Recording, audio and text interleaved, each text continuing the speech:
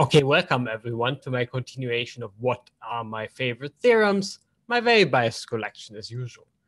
Today is a so-called Gauss-Wantzel theorem, which is, well, let me say it this way, which is fascinatingly obscure. It's kind of a little bit of a weird statement. And there's this funny number that will turn up here. And I really don't know where it comes from. Well, I will show you where it comes from, but it's a little bit puzzling why it's exactly this number. And the guess at the moment, at least, is when we're talking about it's 2022. It's already 2022. Guess what? The guess is kind of that this is kind of the biggest number that appears, but nobody really knows. It's a really fascinating, fascinatingly obscure, as I said, theorem in, let's say, a Euclidean geometry, in some kind of classical geometry setup. So let's just jump right into it, right? So kind of a very classical question. Already the question is a little bit obscure, going back to the old Greeks. So the old Greeks like to do constructions with straight edge and compass. I'm not quite sure that I know why. So it's a little bit, well, as I said, obscure. The link to a little discussion is in the description. So why would you actually come up with this definition? But anyway, these are the rules of the game. So let's have a look. So there are basically two kinds of rules. And the division line is roughly here. So there's a right side and the left side. And the game works as follows. So you have a certain number of rules that create points. So you have points that you have points and you can create points. The creating points is on the right. And the way you do this is as follows. So you have a given number of points already, and you could just think that you have a kind of inductive game here. So you have a given number of points, and you should start with 2 points. And usually, and I will always do this in this video, I choose the points 0 and 1. And let's say we are in the plane somewhere. So we have some points in the plane, no matter what you call them, right? You could call them whatever. It's no skating right now. So that's just a plane. So let's just call them 0 and 1, whatever they are. So whenever you have points, you can play the following game. You can use your straight edge to draw a line between those points, right? You can draw the line between those points. Or you can use your compass to draw a circle around one of the points where you kind of use the compass to get the radius given by the distance between the 2 points. So that's kind of the construction side. So you can construct either a line or a circle. Right? So construct a line or a circle. On the other hand, you can also get points, and you can get points by intersecting lines. So you have constructed a few lines, and you can add the point in the intersection to your collection of points, right? You should think of that we have a collection of points that we want to make bigger and bigger and bigger. Similarly for intersecting circles or intersecting lines and circles. So it's kind of an intersection game here, so intersection. Okay, so you can construct lines and circles using the given points, and you can intersect lines and circles to construct new points, right? So the kind of idea here is this is the rules of the game. As I said, I think nobody really knows why the Greeks did that, but it's kind of a very classical question in Greek geometry, so 2000 plus years old, which makes it interesting by definition somehow, because, well, it's an old question. So here you go. So you can create lines, you can create circles, and you can intersect them, and you can create points, and you make your back of points bigger and bigger and bigger in every step. And the classical question here is, what kind of constructions can you do in the plane using only those rules, right? Nothing else is allowed. You just have those rules to play around with, and you want to construct, for example, polygons. That's kind of the classic question I would like to address here. You would like to construct polygons from just 2 points. So what you need to do, of course, is you need to construct the points for the endpoints of the polygon, right? So let me give you an example. So the regular triangle is probably the first polygon you want to consider. So regular triangle is roughly the shape.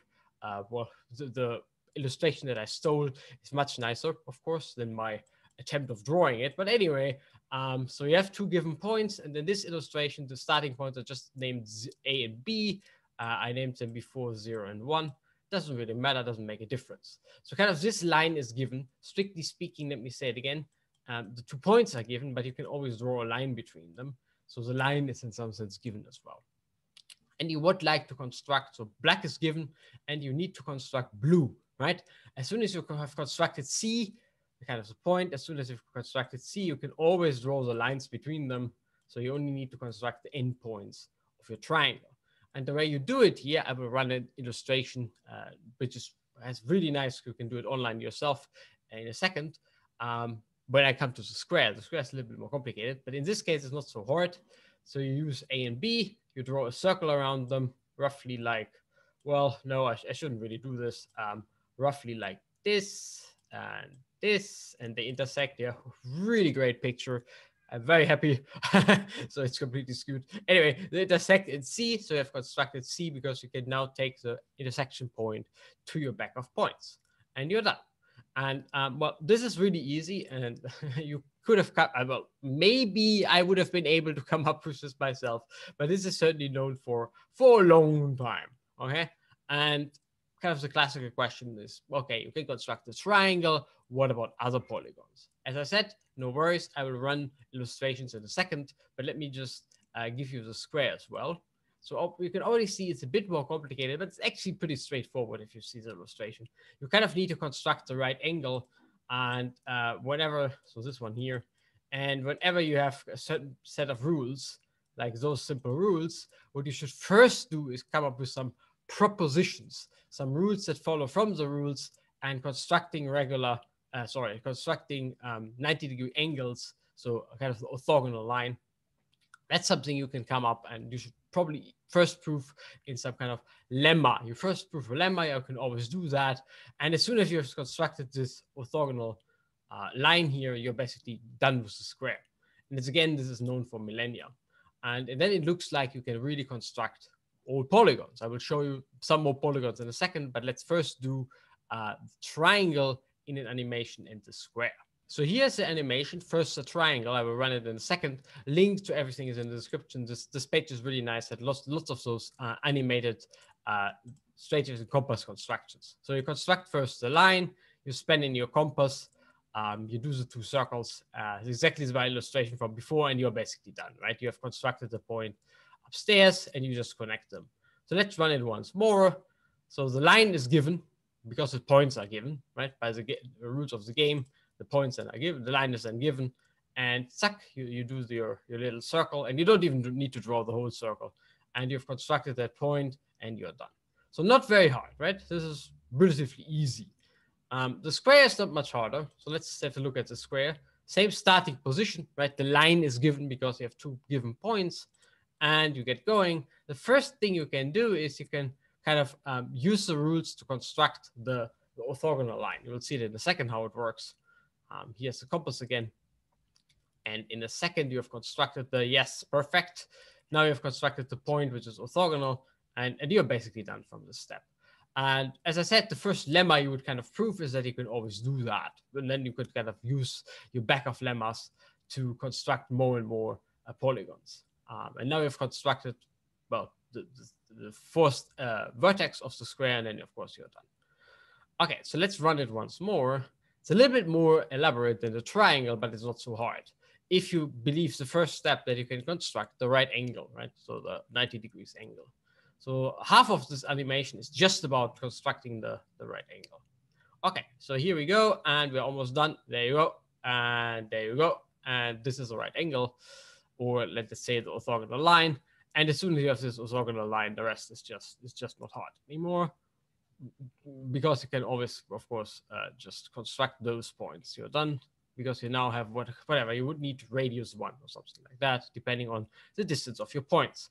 And as I said, in my notation, they should be probably 0 and 1. Cool. So you have constructed the square, and later I will show you the construction of the pentagon, which is a little bit more elaborate, but it's again known for millennia. And you might guess that absolutely every polygon is constructible in this sense. Why not? Seems to be a fair guess. And then there comes this obscure theorem, the Gauss-Wantzel theorem, which says the following. So let's have a look. So the Gauss-Wantzel theorem says, exactly gives an if and only if answer to the problem we are looking for. Well, the regular n-gon is constructible. And constructible means now with straight edge and compass, of course. If and only if something happens for n. Okay, if and only if there's a power of 2 involved, 2 to the k for some k, I don't care. So the k is not important. So you can always construct because you can kind of always construct the orthogonal if you want. You can easily construct a square or an 8 gon, a 16 gon, a 32 gon, and so on. So that's not a problem. So the 2 to the k is a little bit boring here. You can kind of ignore it. And then comes this product of pi up to pt. And these are distinct Fermat primes. And those Fermat primes are primes of the form 2 to the 2l plus 1. So for example, 5. 5 is a Fermat prime. 3 is a Fermat prime. 5 is a Fermat prime. 17 would be the next one. So I'll show you the construction of the 17 gon as well. And then they grow very, very fast because you have 2 to the 2 to the something, of course. And the last known Fermat prime is this, well, very strange number, 65537. So this is the last known Fermat prime. Nobody knows whether there are other Fermat primes. I'm pretty sure that people have tested it up to, I don't know how many digits, but it seems like this is the last prime of the form 2 to the l plus 1. And then this theorem is actually a theorem that says almost no polygon is constructible, which I find a bit surprising, because if you do the low dimensional polygons, whatever that means, the low polygons with a low number of edges, it looks like almost everything is constructible. So here's my, so this is kind of the upshot, almost no polygon is constructible. And these are my plots using Mathematica. So it starts off pretty well. So here's the number of edges, the number of sides that goes from left to right. That's the x-axis. And the percentage of polygons that are constructible is on the y-axis. And as you can see, so these are the first 50 and these are the first 500. As you can see, it starts off like everything is constructible. And this was the beginning that I showed you. And then it kind of drops roughly in this fashion, as you can see here. So here, this animation here is a 0.5. So roughly, let's say roughly about 40, only 20 of the first 40 polygons are constructible. And at 500, it's basically not visible anymore. So 0.2 is maybe around 200, doesn't matter so much. So 0.2, 20% of the first 200 polygons are actually constructible. So almost no of them are constructible. And kind of in the end, it turns out that the only ones that are constructible, because these numbers apparently are very finite, right? So there are only 5 of them. So you can kind of construct the biggest one. And the rest are just powers of 2, which I find a pretty surprising statement. And it all boils down to constructing the triangle, the pentagon, which I'm going to show you, and the 17 gon, which I'm also going to show you. I'm not going to show you the 275 gon, 57 gon. And I'm also not going to show you the construction of the big one, but because this is really not easy. So someone has done that in their PhD thesis. So this is the name of the paper or the thesis, whatever. Here's the number again. And it took quite a while. It's a mammoth task as a PhD thesis. But this guy apparently, they were actually, I don't know, very patient and constructed all, 65537 edges of this funny gon. Took a while, as I said. It's a mammoth task for a PhD thesis. You shouldn't do that if you want to write a PhD. That's not a good topic. In the end, nobody really cares because you've already proven that it's possible. To do it explicitly is something different, but in the end, just too complicated. Nowadays, a computer, of course, can do it in blink of an eye.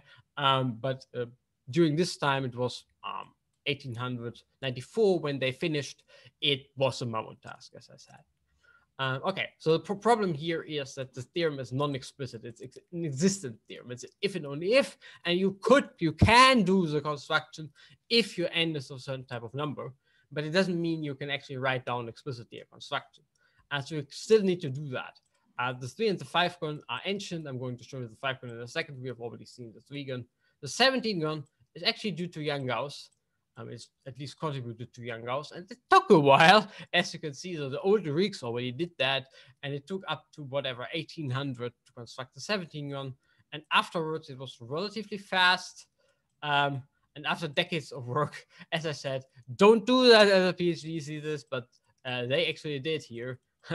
After decades of work, this was explicitly constructed. This was before computer times, I say it again. So by hand construction of this 65537 gon, which is already a too big number for me to think about anyway.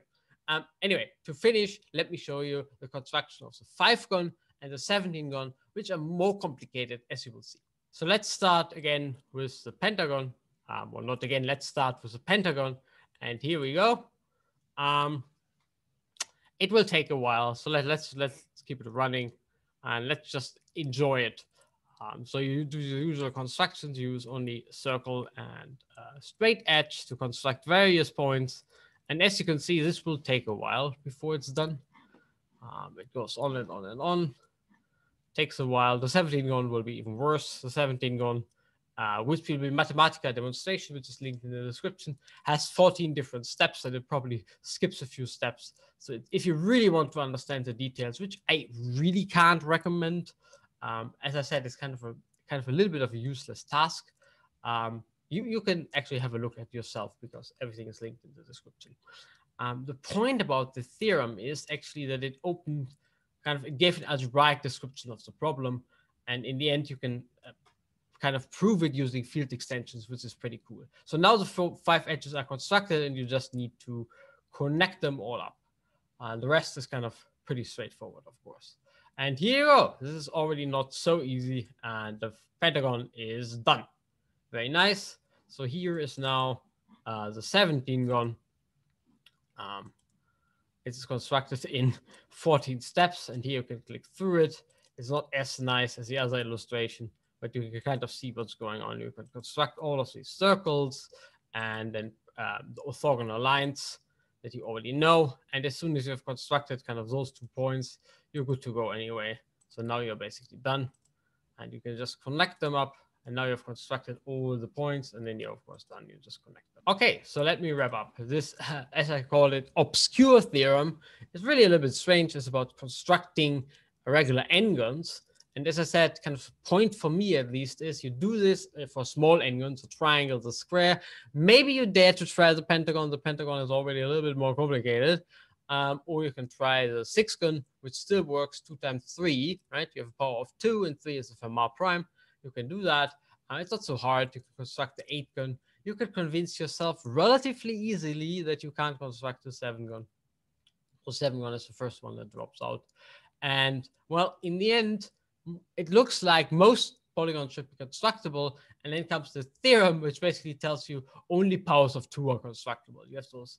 Maybe there are only 5 of those Fermat prime numbers, so you basically can ignore them in the overall scale of number of constructible polygons, and almost no polygons are constructible, which is kind of a cool result in the end. As I said, a little bit obscure because the question is already obscure to begin with, but the result is pretty cool.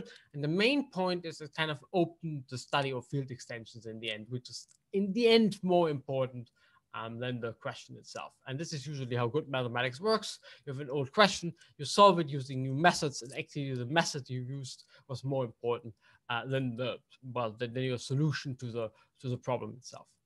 Anyway, I hope you enjoyed the video, and I also hope to see you next time.